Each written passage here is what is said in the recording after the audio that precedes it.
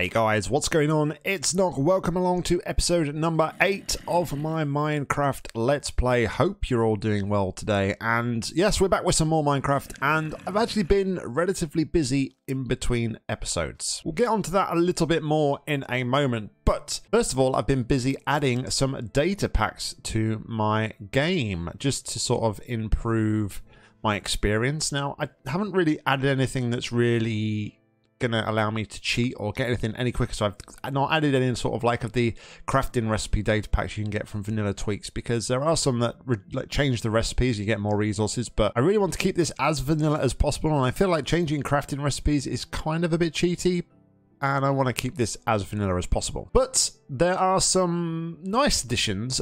First and foremost, I've turned on mob heads just to see if we can get a nice collection of mob heads. I've also added a data pack to give us an extra crafting recipe, which is the invisible item frames. Now, I quite like this look, and if we go down to my storage area down below here, as you can see, I think it just looks better.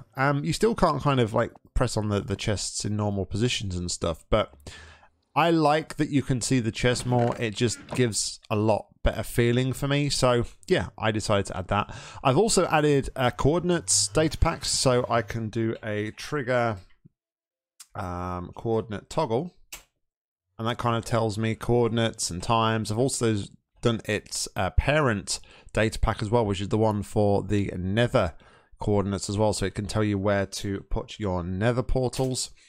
And the final one I have added on is armor statues, because I quite like the thought of getting an armor statue and be able to put them in different poses and stuff. So yeah, that is the final data pack that I have added into the game. Resource pack wise, I've added a few more. I've got now Arabic numbers rather than the Roman numerals. I've got sticky piston sides. I've got a brewing guide. I've got the lower shield, as you can see here. It's quite low, it's not so obtrusive on the screen. And I've also got directional hoppers, which I didn't have since I upgraded to 1.16.3, but I've added them back in and everything looks pretty nice indeed. So like I said at the beginning of this episode, I've been busy doing various things off camera in between these episodes, preparing still for that episode 10 quest. First and foremost, not really episode 10 quest related, but I've added this just little composter, automatic composter. It's probably not the most ideal of setups, but I can put things in the hopper and it will just basically give me bone meal. I do need to sort of put it in a better position because I can't open that chest, which is why I've had to put the hopper on the side. I've also been busy. I've been down to the nether and got myself some more brave rods, this time without dying. You'll also notice I've got some phantom membrane, which I have used to craft up some slow falling potions, which again is preparation for episode 10. You also notice here, iron. I've done a lot of mining while I've been between episodes, but you wouldn't know because I went down to my slime farm and I used iron to craft the final iron golems I needed for my slime farm. So I'm pretty much down to having not a lot of iron again, so that's still an issue for me. I also went into the nether and I did my first bit of trading with piglins, and as you can see, I got myself some crying obsidian, I got some blackstone, and I also got some other bits and pieces like nether bricks and some I think it was some soul boots, some iron soul boots, which are probably in my other chest, I think. So but yeah, all in all, been relatively busy in between episodes. But while I was out mining, I came across a skeleton spawner and I took down the coordinates and I thought, okay, let's head back to the surface, see roughly where it is in relation to our surface, and then we can build a surface level access down to the spawner rather than having to go through the tunnels and everything. Well, to my surprise, the spawner is right here. And what's even more surprising is it's right there. We've been sat on top of a skeleton spawner this whole time. Now, in addition to this, after I'd found that, I went into here because I saw some ores and that lured me into the cave, and I decided, okay, let's start having a look and digging out these ores. And literally, within a space of 28 blocks, we have this. which is a zombie spawner. So we have one of each spawners. Now, like I said, I've done the math and the spawners are 28 blocks in both directions away from each other. And I did a little experiment off camera because I know that spawners activate when the player is 16 blocks away from them. So my big question was that a circle radius or a square radius, i.e. a 16 square or a 16 circle? Because I had ideas where I could maybe combine both of these spawners into a single farm just to basically improve their efficiency. So I jumped into a testing world and let me go and show you what I discovered. Okay, so here we are in my testing world. As you see, I've got a spawner here, and as I move 16 blocks away in this direction, you'll see it disables itself. So that you have to stand sort of here and closer. So I was like, okay, so let's now move this direction and see if I can keep it activated. But no, it turns off here. So it's a 16 block circular radius around the spawner that needed to activate. So as you can see, I set another one up over there, the same height difference and the same distance on the overworld. But as you can see, none of these points intersect. So that kind of rules out being able to combine the two spawners into a single farm, unfortunately. Another interesting point to note here is I've never dealt with a spawner this high before. Anytime I've come across a mob spawner before, it's been low. So what we've done is we've raised them up into the air and then dropped them down to one hit kill. Obviously, that's not going to work here because I really don't want to have a massive protruding tower, or sorry, two protruding towers up into the sky to be able to get these two spawners to work. So I'm going to have a little think and a little play around to see how we can do this. I guess the best solution will be we drop them down first and then we bring them back up to where we need them to be. So I have a rough idea of how I'm going to plan out the farm, and we're going to work on the skeleton farm first, I think, as that's the first one that I found. So we'll jump back over into the survival world and we will begin working on some designs and some ideas for the farm.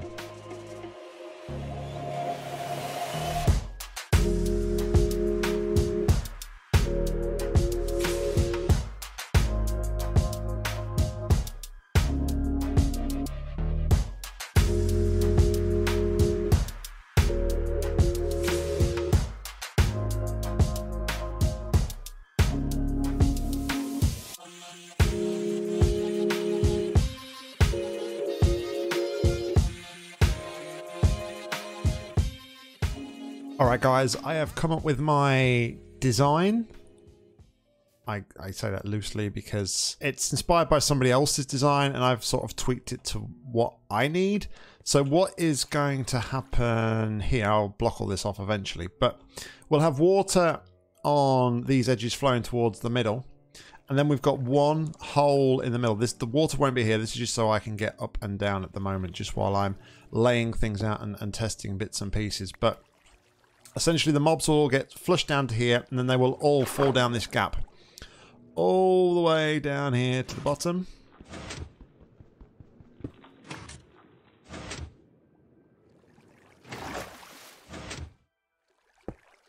Like so. And then I had thought, well, okay, so that does that, that does that. That's all well and good. But then we have an issue where the mobs might get stuck here. So this is why I have put over here this little sort of piston here on a timer circuit here. So when the mobs fall down, they've taken the damage, they will come across here and then the piston will push them over into the water stream. They'll then slide across here and hopefully they will come all the way up to here and over to here, and this is where we will do our killing. So all this will be blocked off. We'll be able to see them come here. So we'll put a hopper underneath here to catch all the drops. Now what I'm going to do also is I'm going to split this between an experience farm and just a loot farm. So I want to do a piston whereby I can push a regular block or a magma block underneath here. So I don't think that will be too difficult to pull off. I just got to think about where I can position everything, but everything's coming along and we are almost ready for our first testing. Okay, so all the water is now in place. So all that leaves us to do now is fill in the roof here. Okay, our last bits of dirt are going on here. Let me just place my corner markers here just so I know. And this tunnel is now obsolete as well, so we can get rid of that. But let us sleep first, actually. And then we will head down to our killing chamber. And hopefully, we are going to see some skellies down there. Fingers crossed.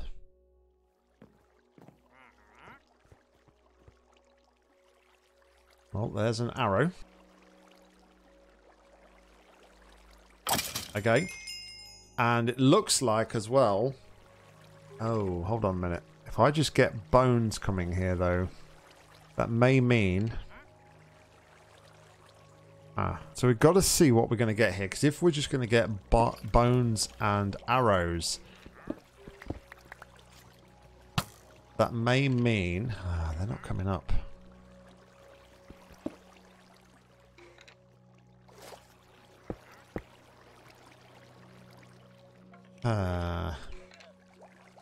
So if we're only going to get bones and arrows coming up here, that means that they're dying down at the bottom. And they're not... Oh no. We have success. It's being a bit slow. And I can't help but feel like they're not having a good time coming through the initial bit.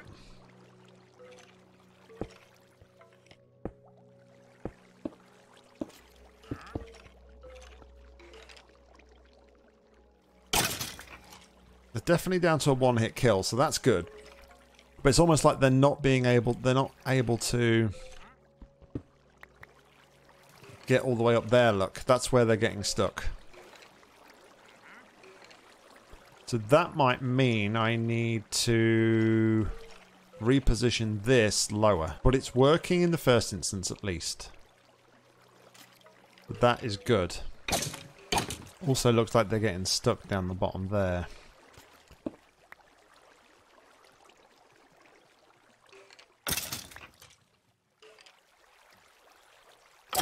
Okay, we're getting there. We're kind of there. Alright guys, so we are back here in the spawner, and as you can see, things have happened. We've got a nice little room here now, and we've got some storage, and we've also got, as you can see, a nice amount of drops coming from the farm. Now all of those drops have come relatively quickly. I've not been AFKing all that much, but I am going to be altering this design for a couple of reasons. First, which is a good example here, is these skeletons can sometimes take a long time to die, and I don't think they're getting the proper fall damage. And I think what might be happening is as they drop down, and I will show you in my camera count in a minute, the piston extends to push them, and I think if they land on the piston they don't get the full damage, or there is a chance for them to land on other mobs. But either way, something isn't quite working right.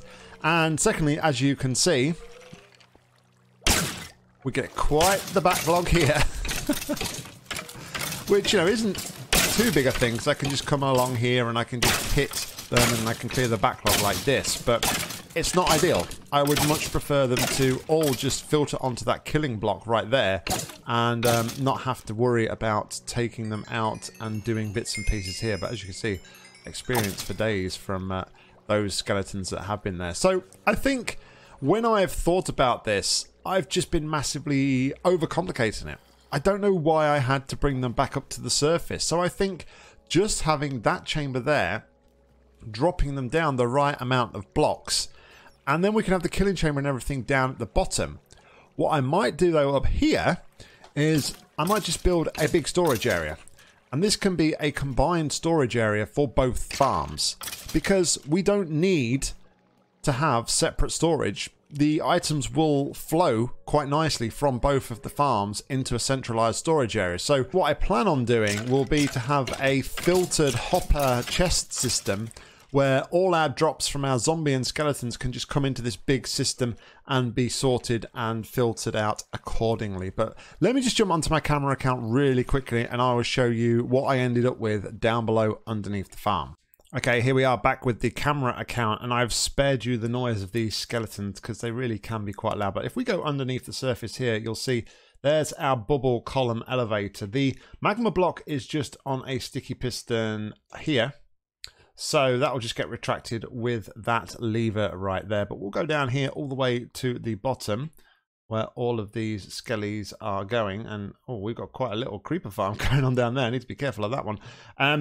But yeah, they get pushed along here in this little area here. So they drop down here, they land on this block. Then we have this timer going around here, which extends the piston. Now, the reason I've got that is I need to be able to push the skellies, as just demonstrated there, from this block into the actual water stream. Because as you can see, some of them just stand on that block and jump around and do various bits and pieces. But at the same time, it's really not quite efficient enough, because they're either not taking enough damage from falling, or other things are happening which are kind of out of control of me. I honestly don't know what's going on. But like I said, I feel like I've overcomplicated it. As you can see, I originally had it a little bit lower as well. They were dropping down to this level, but I found that I was just getting drops at points. So I thought I was dropping them too much. So I moved up a couple of layers. But yeah, seriously, I'm massively overcomplicating this. I'm going to come down here. I'm going to turn the farm off by digging out the top to make it all nice and bright down there. And then we'll come down here. We're going to dig out all this area and we'll make this the killing chamber. And then all our items will actually go all the way back up. And maybe we can actually use this bubble column here to shoot our items out of a dispenser or a dropper into that bubble elevator, and then they will go up and down into our dropper system over here. But I'm going to go and start tidying things up and reorganizing things down below, but I will be back real soon, hopefully with a more efficient skeleton farm. All right, guys, we are back at the spawner, the farm, whatever you want to call this thing, and as you can see, it's not really massively different to when you last were here. So I went down after that last cut and I was chopping out a big area down below to make my killing platform. And then I suddenly realized I was too far away from the spawner. I was more than 16 blocks below the spawner. Therefore, the spawner deactivated. So that wouldn't work. So I decided to revert back to my original method.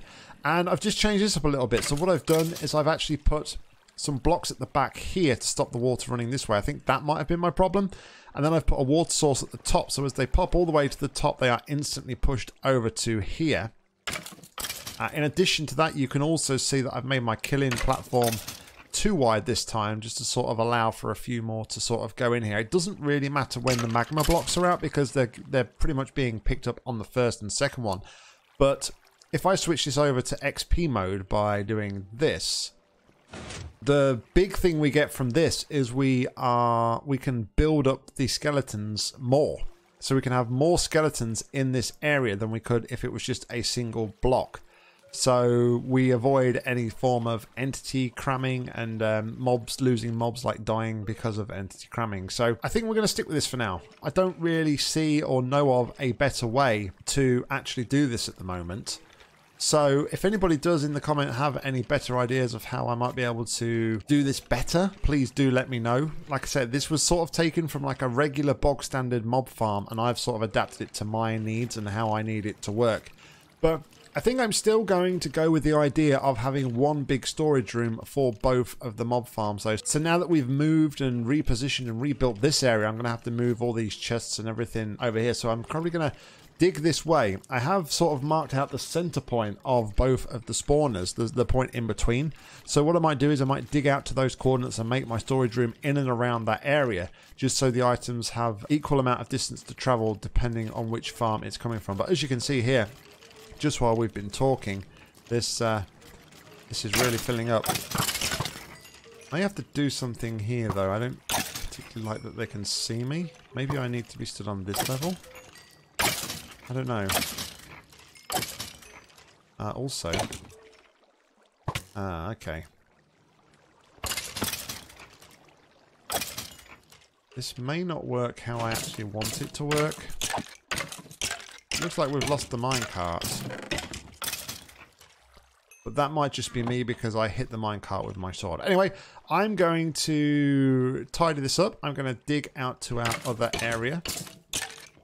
And then once we are over there, I will reposition all my storage stuff and I will start working on the second spawner, our zombie spawner. It's going to have to be a similar design to this because the zombie spawner is only 4 blocks lower than this spawner here. So again, we're too close to the surface without having to sort of shoot everything way up into the air, which I really don't want to do. I'd like to keep everything underground if I can. So yeah, I'm going to get to work on that and I will cut back as soon as I have some more progress. So yeah, time to get back to the grind. All right, guys, we are back and we have been very, very busy indeed. I spent about 3 to 4 hours on this whole area last night. And it goes all the way over here.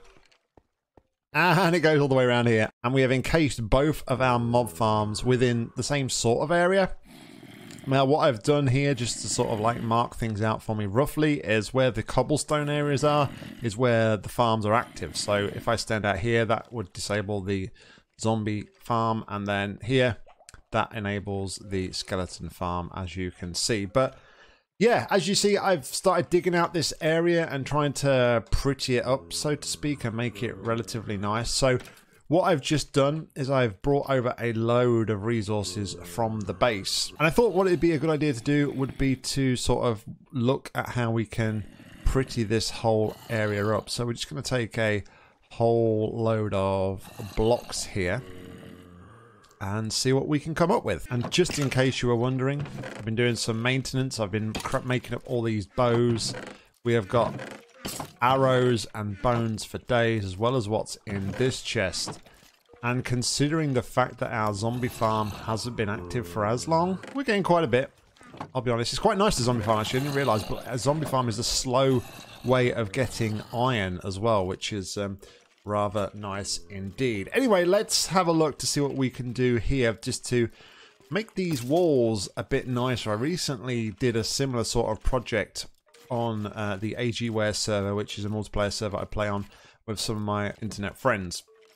So I'm going to see if I can replicate or do something similar with this. Now, let's start off with some stone slabs. And what I've been doing with these is sort of using these as like corners and things. So what I will do again here is let's get my stone slabs, and we'll just sort of put them in on the corners here, to sort of denote that that is a corner and like a sort of focal point. So we've got this in here and it's 5 wide at the moment. And I think what I might do actually is I might just bring this out so that the actual passageways are only 3 wide. Something like this. Get rid of these as well.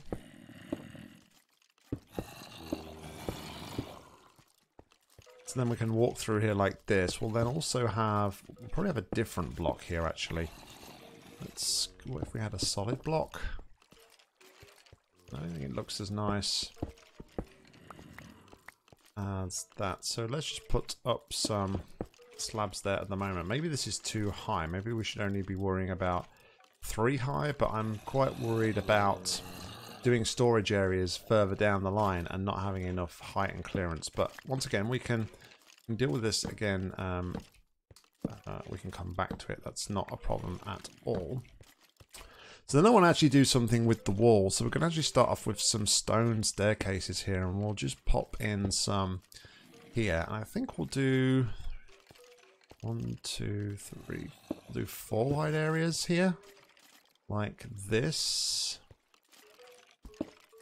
Take that out, and then we'll on here. And then behind that, we'll have another sort of stone pillar like that, just to sort of break that segment off.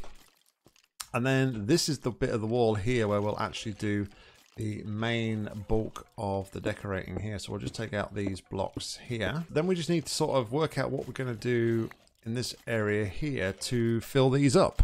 So I think what I'll do is I'm going to keep some of these mossy cobblestone blocks, because obviously we've got these from the spawners and it would be nice to sort of involve them in the decoration here. So if we kind of alternate mossy cobble with normal cobble, maybe top and bottom, let's do something like this for now. And then in the middle we need another block. Now I'm thinking we could alternate between stone bricks, cracked stone bricks, and possibly just normal stone. So we could maybe do something like this, and then that, sort of like that, just to give a bit of texture. But I kind of want to also keep it uniform and the same all the way around, so maybe not that. Maybe we could do this instead, whereby we have, okay, stone bricks here. I just had another thought as well. Maybe I'll just add some variation in here in that middle section there with those blocks. Do that. Now the reason I want to do that, if I head over to my crafting table, is I would like to make some chains. You may see in my inventory I have some lanterns. So what we'll do with these lanterns, now that I've made that an odd number on these walls here, I can actually hang some lanterns like this. Now we still need to do something at the top here, maybe do something with some sort of ceiling design. But for now I think that's okay. Maybe we could, I feel like we need something else here potentially. The polished andesite look here, like here. Yeah, that could work. Okay. I quite like that. And then, like I said, we can add a bit of variation into this by using our cracked blocks. So we can take, say, I don't know, one there perhaps.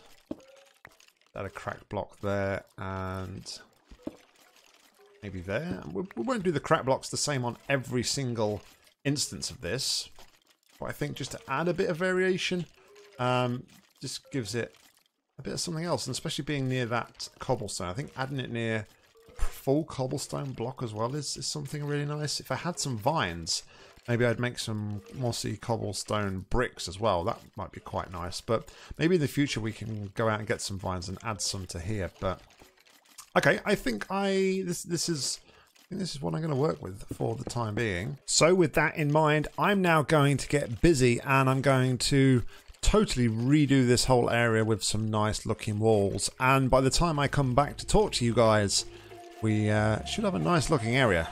Fingers crossed.